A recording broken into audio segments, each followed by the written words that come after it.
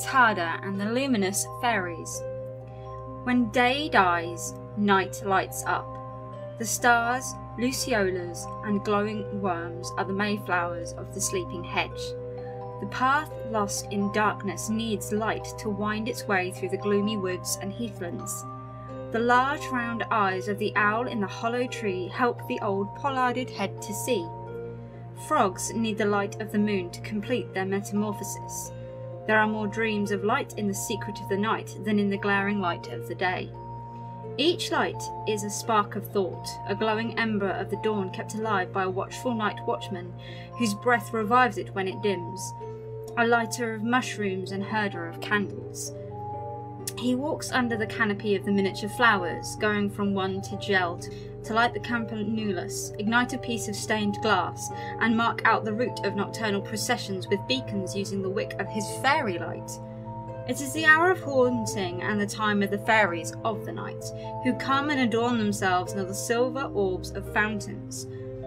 According to the Dreamers of Light, the Encantada is the most bewildering since time immemorial of all of these apparitions of the luminous fairies. Long ago, in Spain, children would leave the village at night and climb a woodland path to the sacred stones in order to admire the apparition of the old Encantada.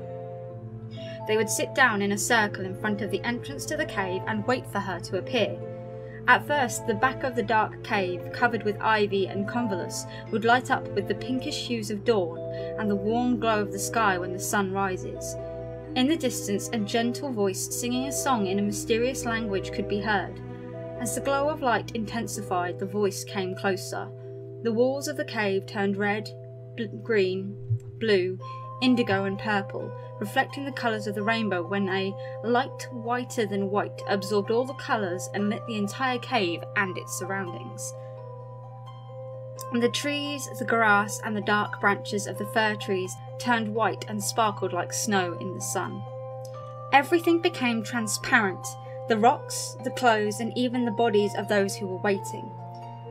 All eyes were directed towards that light as they tried to locate the precise point where the Encantada would emerge, because it was at the heart of this blinding light that the shape of the fairy would appear.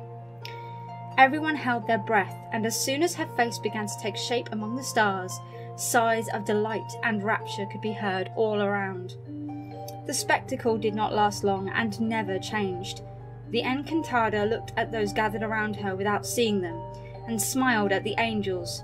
She sat down, and then she slowly combed her long, nebulous hair. No one dared to speak or whisper, as if paralysed by the magic of this sparkling sight. The children remained there, open-mouthed and wide-eyed, until the light started to fade as she finished brushing her hair. She then gathered her hair and divided it into skeins, while the outline of her shape began to fade imperceptibly.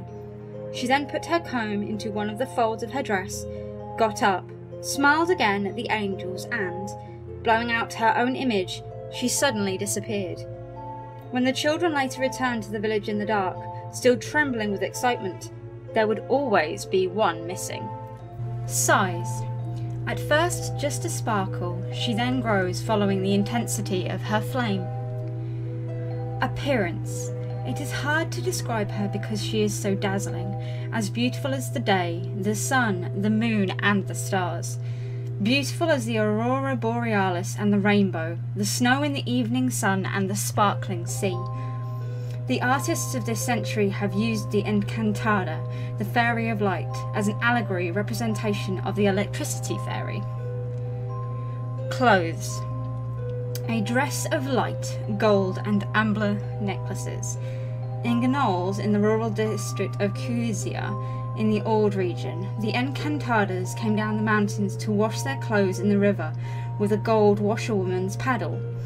Great happiness would be granted to those who succeeded in snatching an item of their clothing, but it was not easy because the arm of the thief often broke like glass in the attempt. Habitat. In places of light, in deep sacred caves, more particularly in Spain and in France, in the Aude, Haute-Garonne and Roussillon, the enchanteries of the Ariege have disappeared today. Food. The fate of the children they sometimes abduct is not known. The chronicles say the Encantada consumes alamander pearls and drives them away from the Fairies, but this is not very helpful. Customs. When good and evil were still at war, certain spirits refused to take sides. After his victory, God kept the good angels in heaven with him and threw the devils to hell. To punish those spirits who had remained neutral, he banished them to earth, where they had to cleanse themselves with frequent absolutions. These fairies, who are half angels, half devils, are the Encantadas. These genies always do good and never evil. These genies always do good and never evil. If they are not very often seen today, it is because, having been cleansed of all evil, they have been allowed to return to heaven. Activities. Very mysterious. Hello everybody, and I hope you did enjoy this video. It is a Patreon request by one of my Patreons, Andrew Riley, whoops, who once again has asked for me to do some of my automatic drawings and to show it off to you with a little bit of narration. So I hope that you enjoyed this little tidbit of information on a folklore creature from Spain and France. So thank you so much for watching, and as always, please do like, comment, subscribe. I'll see you next time. There are going to be more art videos in the future, so if you've enjoyed it, that's what you gotta do. Take care, have fun, and goodbye.